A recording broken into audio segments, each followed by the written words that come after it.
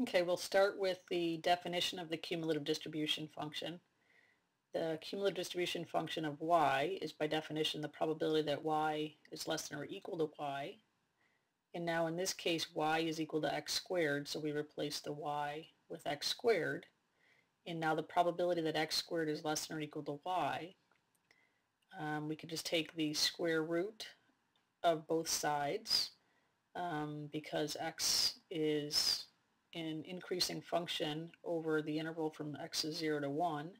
So we just get the probability that x squared is less than or equal to y is equal to the probability that x is less than or equal to the square root of y, which by definition is the cumulative distribution function of x evaluated at y to the 1/2 power.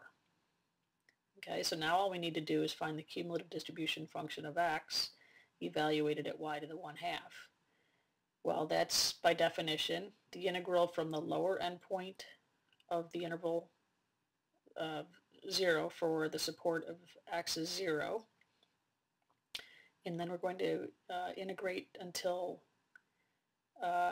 t is equal to y to the 1/2.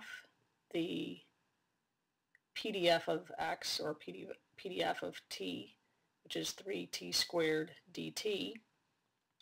And when we do that integration of 3t squared, we get t cubed, and we need to evaluate that at t equals 0 to t equals y to the 1/2. Well, doing so, we end up getting y to the 1/2 cubed is y to the 3/2. And then t, when you put in 0, you just get 0. So we end up with the cumulative distribution function of y is y to the 3/2, and it's defined over the support of y, which is from 0 to 1.